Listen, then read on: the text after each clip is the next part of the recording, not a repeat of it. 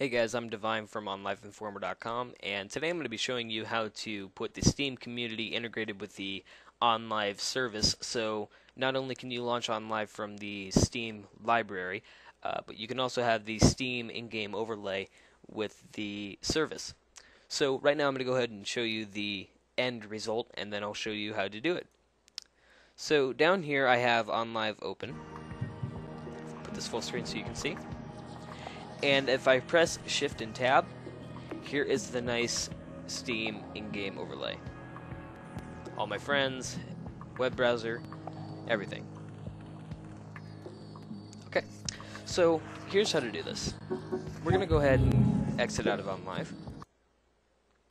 And back in Steam, what we're going to do is click Add a Game in the bottom left under Library and Games. Click Add a Game. And then click Add a Non-Steam Game. Alright, so then what you're going to do is you're going to go to Browse down here. You're going to click Browse.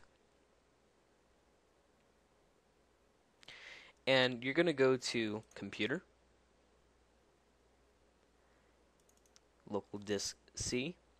Depending if you have 64-bit or 32-bit, you should go to Program Files times 86 if you are a 64-bit computer.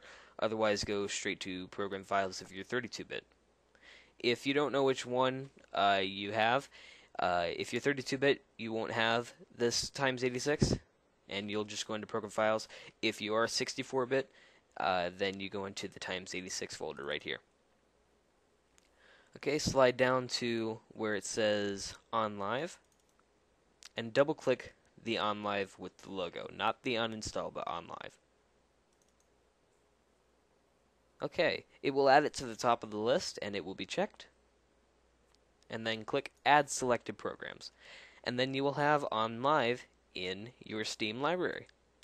And all you need to do is double-click it, and that will launch OnLive service, and you will have the Steam community in-game.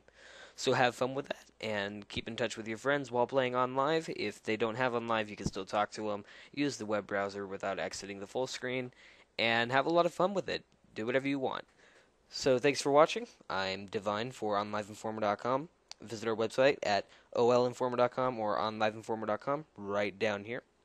And I'll see you next time.